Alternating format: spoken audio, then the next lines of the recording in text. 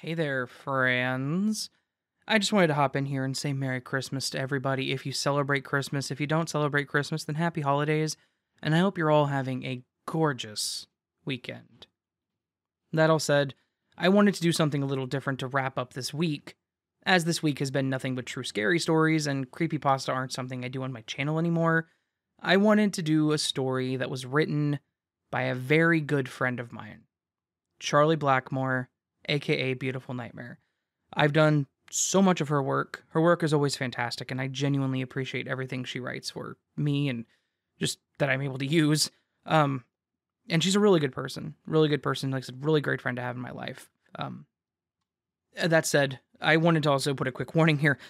Charlie likes her graphic imagery, and I'm totally cool with that. I get where she's coming from. She's very good at it in how she writes her stories. So, really, really quick add in here. This story, graphic. So if you don't like graphic gore, violence, don't listen to the story. If it doesn't bother you, well, then you're in for one hell of a treat.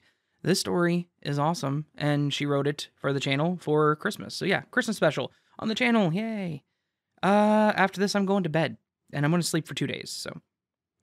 All that said, friends, today's story is Holiday Massacre by Charlie Blackmoore, aka Beautiful Nightmare.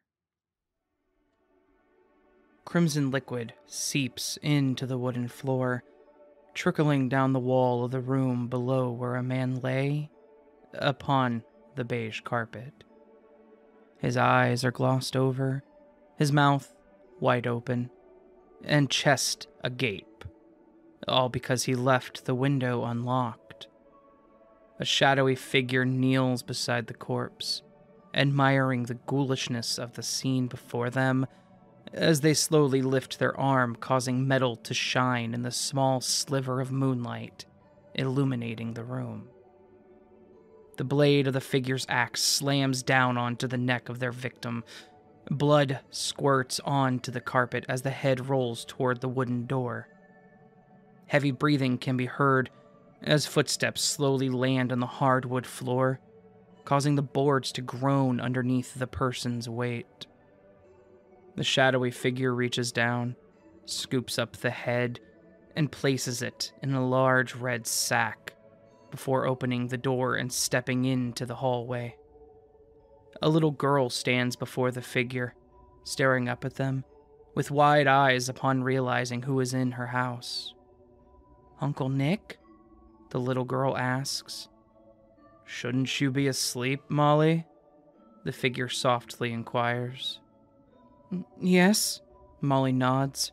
"Please, don't punish me." "Ho, ho, ho, ho.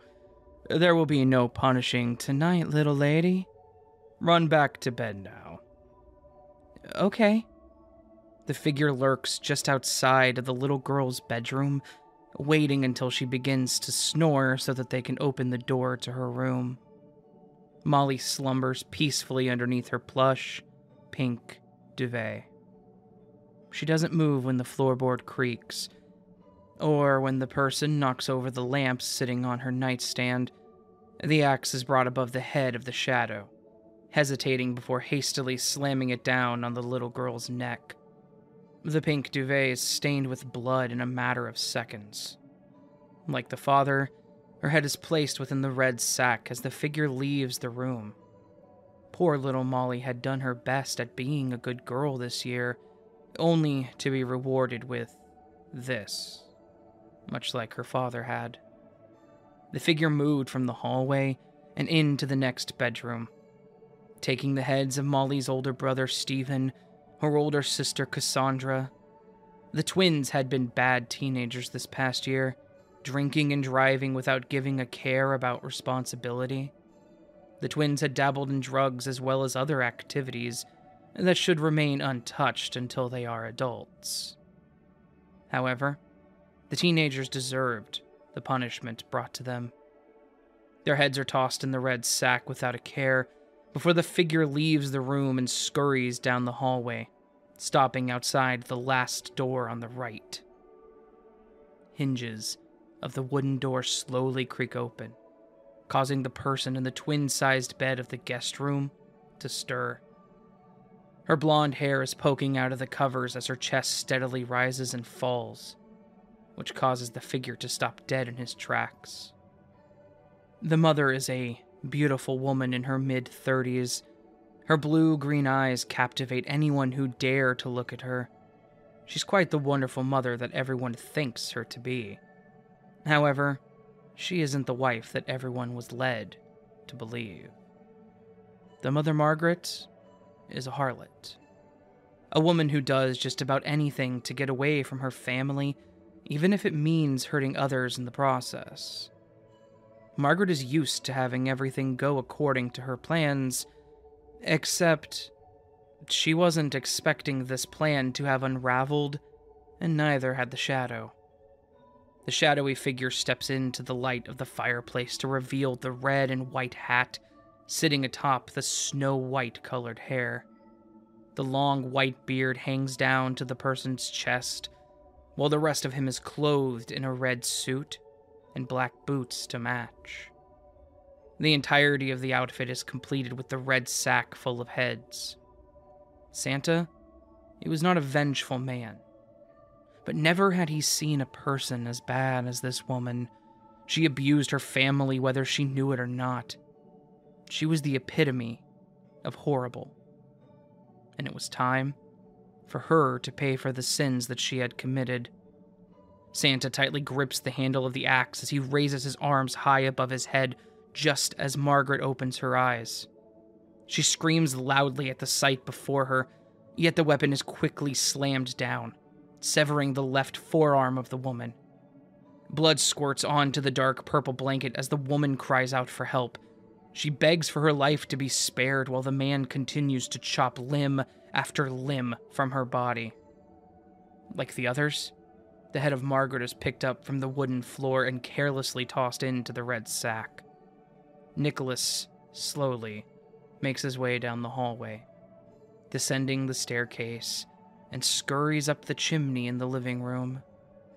Heavy footfalls on the roof and the neighing of reindeer can be heard as ho, ho, ho is bellowed into the night. The early morning sunlight shines through the parted curtains, causing someone to stir in the king-sized bed sitting in the middle of the room. A young man sits upright in the bed, stretching his tired limbs before tossing his feet over the edge and standing up. The cold wood of the floor against his bare feet causes the man to shiver. He quickly grabs the robe from the bedpost, drapes it around his body, and heads out of his bedroom, only to see a trail of dark liquid leading from each room and down the hallway. Frantic, the man checks every room only to let out a blood-curdling scream at the sight of his dismembered family members. Who on earth would want to harm his family? Who in the hell would dare to break into the house during the night and ruin this joyous holiday? The man quickly dials 911, explaining to the dispatcher that something terrible had happened to his family. The police arrive about 20 minutes later. 2 officers take the man's statement about what happened and how he found his family members. He explained that he had slept throughout the night due to being drunk and did not hear a single sound that would indicate his family was in trouble, nor did he hear anyone screaming. The police officer, unsure of what to do, handcuffed the young man and tell the paramedics to transport him to the nearest hospital for psychiatric care. The police watch as all of the bodies are placed into black bags and hauled away as the forensics team gathers as much evidence as possible. Unable to determine what exactly had happened the previous night, they concluded the young man was responsible for this holiday massacre, due to his intoxicated state. The joyous holiday ended up in a bloodbath, and an innocent man who had lost his family was suspected of the crimes. No one would ever suspect dear old Saint Nick.